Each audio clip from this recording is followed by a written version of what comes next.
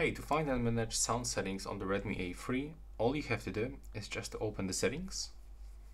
Now from this, you will have to actually go into the sound and vibration. And next, you can find the volume adjustment of the media, calls, ringtone, notification, and the alarms, and you can adjust them by moving this sliders to the left or to the right side. Below, we can also find the Do Not Disturb mode. We can turn it on and set some rules for this Do Not Disturb mode, like the duration for the quick settings, to display some options.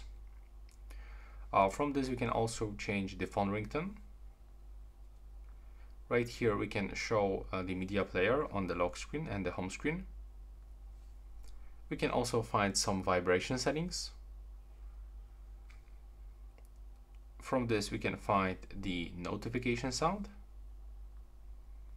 There is also the alarm sound, and when we go into the additional settings, we can find the system sounds, like for example the iPad tones, screen locking sound, charging sound and vibration, tap and click sounds, and always show icon when in the vibrant mode.